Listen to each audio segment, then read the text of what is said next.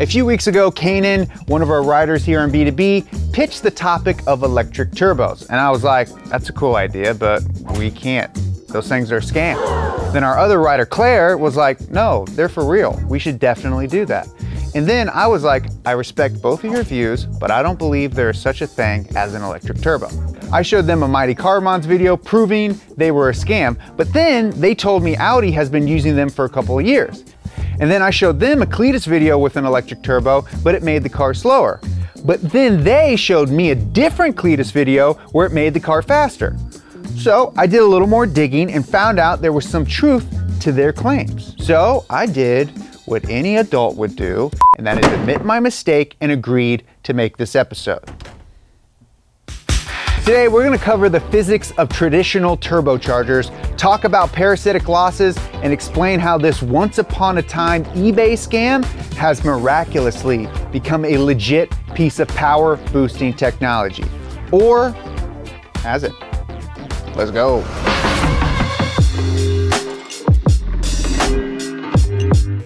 Thank you to Exter for sponsoring today's video. Everything is smart today. I'm talking smartphones, smart cars, and smart homes, and smart people like your boy. Well, now there's an even smarter wallet. This is the Exter wallet, and it was designed to improve the way you carry your everyday items. And since smart people, like myself, love to use checklists, I've developed this handy dandy Exter Checkster to show you why you need one. It's got quick card access. I just push this trigger and kaboom! Every card you need right at your little fingertips. And there's even this tracker. With this beauty, you don't even have to worry about losing your wallet. It's got an app that allows you to see where your wallet is anywhere in the world. And it can be pinged with your phone. Hey Siri, where's my wallet?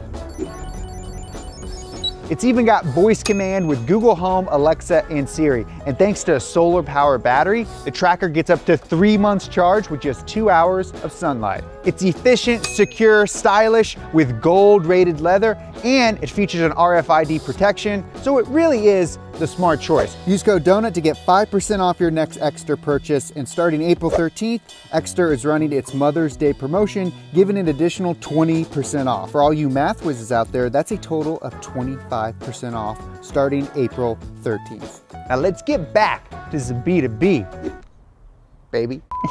To understand electric turbos, we gotta understand traditional turbos. We all know that internal combustion engines make power by igniting a mixture of air and fuel. The more air and fuel that is burned, the more power that can be produced. If you want more power, you need more air. More air plus more fuel equals James. More power, baby. More power, baby. More power, baby. More power, baby. More power. So how do you get more air?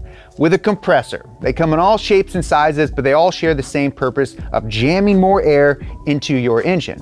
But that compressor has to be powered by something. Superchargers, which are conceptually similar to turbos, are hooked up directly to the crankshaft, while turbos are driven by exhaust gases flowing out of the engine and through a turbine. That turbine is directly linked to a compressor fan. So as exhaust gases spin the turbine, the compressor spins, pulling in extra air. Simple enough. You guys are now skilled on how turbos and superchargers work. So conceptually, electric turbochargers should work in a similar way, but instead of being powered by exhaust gases or the crankshaft, they get powered by an electric motor via the battery. Seems like a reasonable way to power your compressor. So why doesn't it work? Many people might argue that the parasitic losses are too great, that the power required to run the electric turbo was more than the power gained from it. If that's a little confusing, don't worry, Jerry Barry's here to explain. Let's say you've got a car that, without any forced induction, produces about 200 horsepower. Now let's add a compressor that needs 20 horsepower to operate. In the case of the supercharger, that 20 horsepower load will be applied to the crankshaft, essentially taking 20 horsepower from the engine that could have been going to the wheels. This is known as parasitic loss. The good news is that the extra air you pump in lets you burn more fuel, resulting in more power. In this case, 100 horsepower more. So once everything is all said and done, your 200 horsepower engine is now producing 280 horsepower. Not too shabby. You gotta lay down 16 bucks a share at AMC, let it sink a little, sell some, then rebuy back at a lower price and wait for it to go back up to the moon. Now what if we use a turbo on the same 200 horsepower engine instead of a supercharger? Well, turbo doesn't pull its power from the crankshaft, but from exhaust gases being pushed out of the engine. This causes back pressure, which does place a load on your engine, but in our case, that might be as little as 5 horsepower. The other 15 horsepower is coming from energy that would have otherwise been going out the exhaust. So in the end, you're up to 295 horses.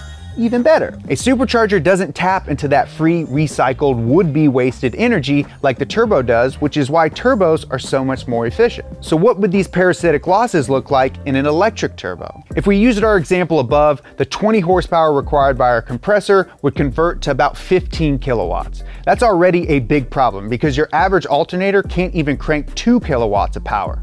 But let's say that they made an alternator that could put out 15 kilowatts. We still have another problem. Alternators aren't very efficient. A decent one is around 60% efficient. So that brings us around 25 kilowatts of load to the engine, or about 35 horsepower, significantly more than the equivalent supercharger or turbocharger. However, after that 100 horsepower gain, you would still have a net positive gain in power. The physics and math technically work out. Theoretically, an electric turbo is totally possible. But, and there's always a but, we have another problem. Getting 15 kilowatts out of a 12 volt system, and most cars are running on 12 volts, draws a lot of current, 1250 amps to be exact. That's reaching the levels a Tesla P100 draws, and that is the entire car. This is just a little baby 15 kilowatt turbo.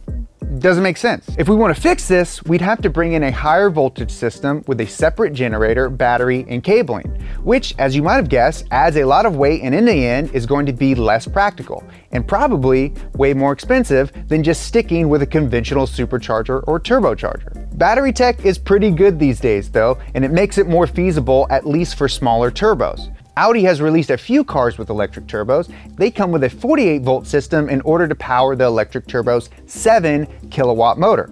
However, this electric turbo is supplementing the car's other traditional turbos. This is a common trend among OEMs exploring this tech, and it makes sense. An electric turbo can kick on quickly and provide instant boost, while a conventional turbo has to spin up from the exhaust gases, which can take a lot of time. You can skip the lag with an electric turbo, then switch to the conventional turbo once it's spooled up. Another approach to making an electric turbo is just bolt an electric motor onto a conventional turbo. You can use the electric motor to get the turbo to spool up quickly and then let the exhaust take over. The turbo even acts as a generator during deceleration. So yeah, all of this is impressive and cool and all, but so are those 12 volt aftermarket systems totally bogus? Well, not entirely.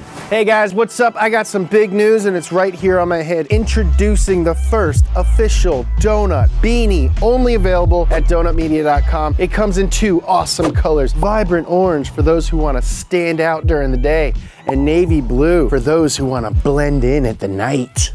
And the best thing about a beanie, no matter who you are, it can help highlight your personality. Whether you're intimidating at first, but once you get to know you, you're a really nice person. Or if you're someone who always has that band that your friends never heard of and you're shocked and you make them listen to them right away.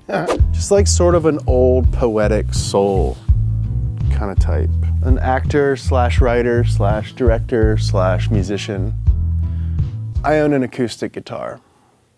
The donut beanie is the perfect hat for any occasion or any type of person. Get yours at donutmedia.com today. There are some aftermarket electric turbos that are legit, but they might not work the way you think. These e-turbos come with a 48 volt battery that your car charges, and then you discharge that battery when you want to boost. So you definitely do get boost, but it's not sustained boost. It can only run for a maximum of 4 minutes. Now 4 minutes, you can do a lot of friggin' sick burnies in 4 minutes. That's plenty of time to show off to your buds or your girls or your buds' girls. But you've got to let your battery cool down and recharge after. And to get those 4 minutes back, you're going to have to wait 40 minutes. There it is, there's the catch. We figured it out. So, how on earth did electric turbos leap from eBay scam to legit? Well, most of the OEM e-turbos are more likely electronically assisted turbos, and these aftermarket ones aren't a scam, but they're not as legit as they seem at first glance. In the end, getting power directly from the crankshaft, or better yet, from wasted exhaust, is just going to be more efficient. The facts are the facts though. Is it a turbo? Yes. Well, a compressor really, but is it solely run on electricity? Yes. Does it give you boost? Yes, these aftermarket electric turbos may have a lot of downsides, but if you want to just make more power, there's actually an aftermarket turbo that'll let you do that. If I'm being for real, you guys, it's pretty awesome. Also, just to clarify, I wasn't wrong in that meeting, I just wasn't right. Okay, there's a difference. Thank you guys so much for watching this episode of B2B. If you want even more donut content, become a Donut Underground follower. Donut Underground is a membership for our die-hard donut fans where they can meet more car enthusiasts and get special content that we just can't show you on the channel. You chat with us in the Discord, you get stickers, freaking fun ass time, man. Thank you guys so much for watching. Follow us here at Donut on Instagram at Donut Media. Follow me at Jeremiah Burton, and until next week, bye for now.